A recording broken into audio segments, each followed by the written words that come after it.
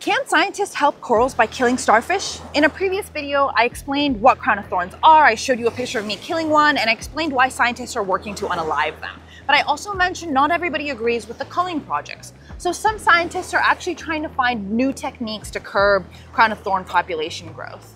One such strategy is to disrupt crown of thorns during its mating season by releasing chemicals that make them stress and scatter, like the pheromones of one of their predators, that giant triton snail.